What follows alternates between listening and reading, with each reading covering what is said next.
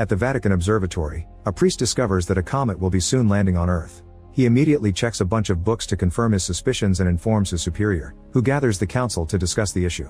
It turns out that in the Bible, there's a prophecy detailing the signs of doomsday, which are disasters triggered every time an angel blows his trumpet. 5 of 7 angels have already blown their trumpets and have caused things like wars, tsunamis, and 9/11. The incoming comet is the 6th, the number of the evil, which means the Antichrist will be freed when the comet lands.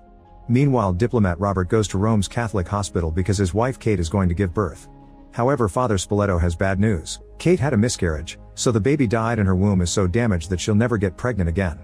Thankfully, Spoleto also has a solution. A mother died giving birth at the same than Kate, and since Kate doesn't know about her child yet, they could just exchange babies and keep it a secret.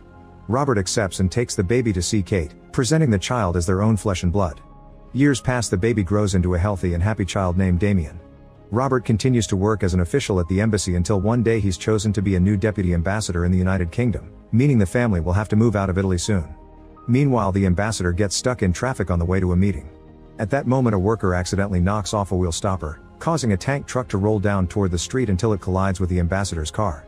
It also spills gasoline all over it. At the same, a man drops a cigarette, triggering an explosion.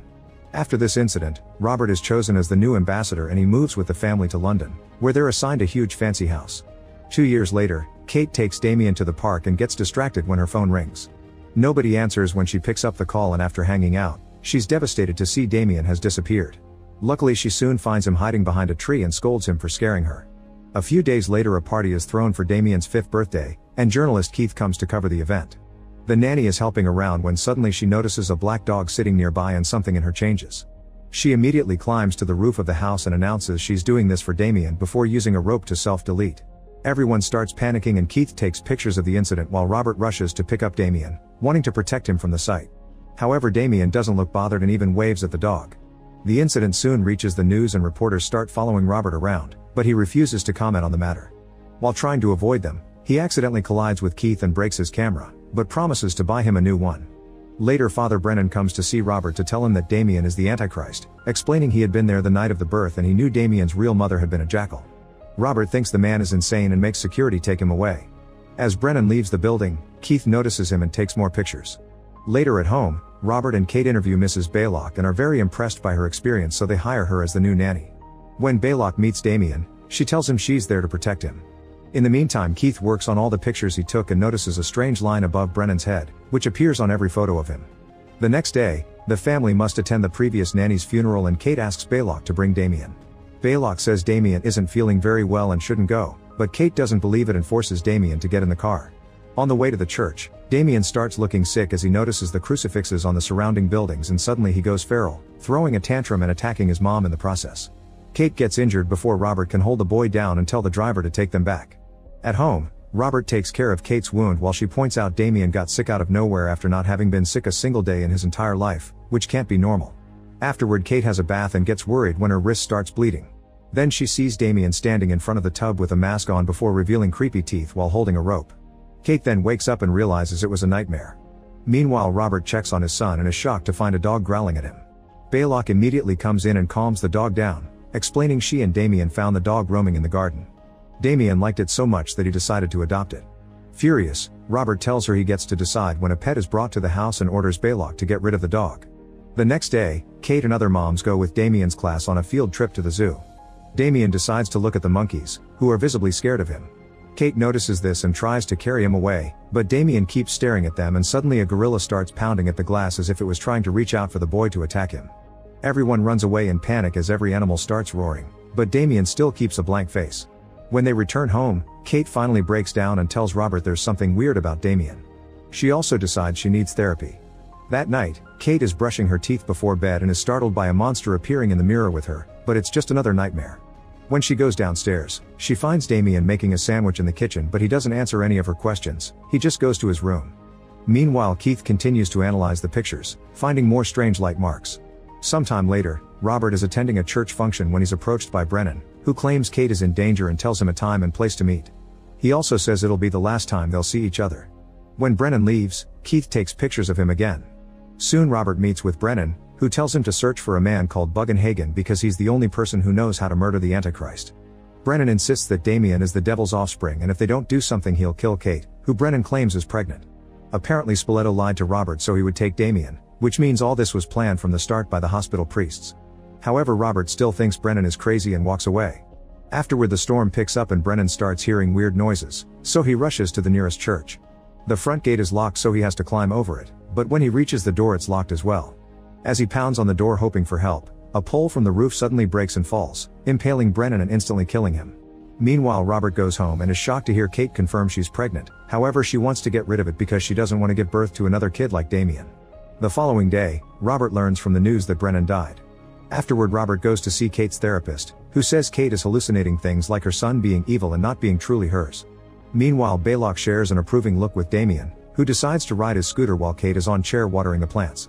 Damien rides right behind her and pushes her off the balcony, but Kate manages to hold onto the edge at the last second. She asks Damien for help, however the kid doesn't react and just watches her mother crash on the floor. Moments later, Robert makes it to the hospital and learns that Kate survived but she lost her baby. When he checks on her, Kate asks him not to let Damien kill her. Later at home, Robert discovers the dog is still there, but before he can kick it out, he gets a call from Keith who tells him it's urgent for them to meet. Robert goes to Keith's studio and is shocked to see that the pictures Keith took of Brennan and the nanny have a white light that predicted how they would die. Keith also has Brennan's autopsy report and has learned that the priest has a birthmark shaped like the number 666 on his thigh.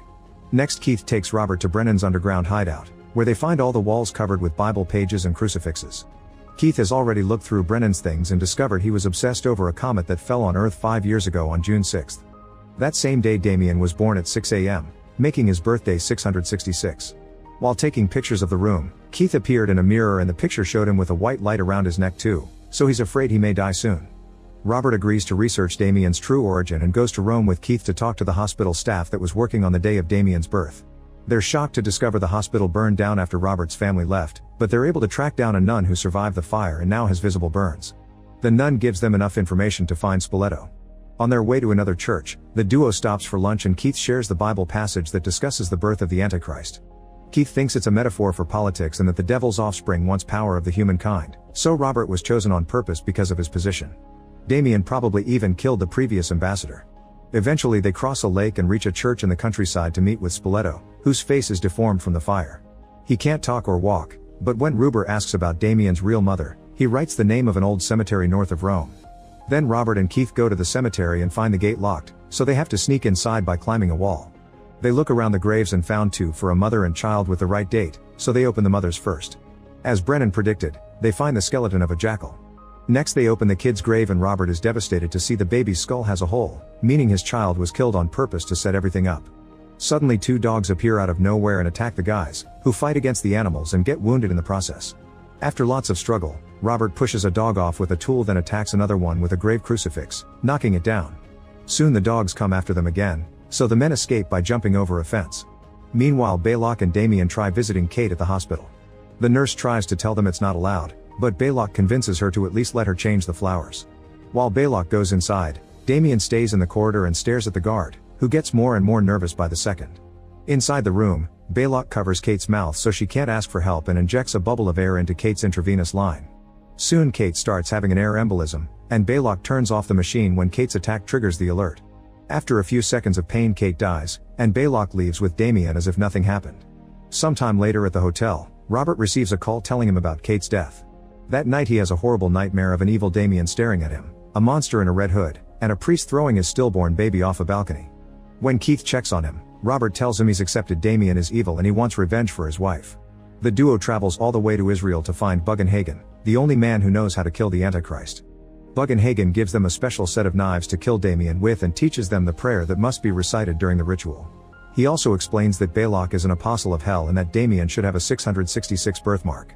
This makes Robert start having second thoughts because he has bathed Damien before and he never saw any mark. Bugenhagen explains it could be covered by hair, but Robert starts feeling sick at the idea of killing his own son and leaves. Desperate to survive the photograph omen, Keith grabs the knives to kill Damien himself, but on his way out, a sign falls from a building and instantly kills him. Seeing this, Robert has no choice but to accept the truth and goes home with the knives. Once he returns to his house, Robert grabs a pair of scissors with a plan in mind. At that moment the storm causes a door to shut close and wakes up the dog, who immediately starts chasing after Robert. He runs as fast as he can until he reaches a hatch and tricks the dog into falling in it so he can lock it up. Afterward, Robert goes upstairs and cuts the hair of a sleeping Damien to finally discover the 666 birthmark. Suddenly Baylock attacks him, so they start fighting until Robert manages to hit her against the wall to knock her out. Then he picks up a screaming Damien, kicking a clinging Baylock on his way out. When they make it to the car, Baylock smashes the windshield and tries to block the road, however Robert hits her with the car and keeps going at a crazy speed, causing some cops to start following him. Eventually Robert finds a church and takes Damien inside, then he holds the boy at the altar and gets ready to stab him as he recites the right prayer. At that moment Damien says, "Please daddy don't," and Robert hesitates, giving the cops time to come in and shoot him dead. Sometime later, the Pope dies in his room. At the same time a funeral is held for Robert. The President of the United States holds Damien's hand while the boy smiles devilishly.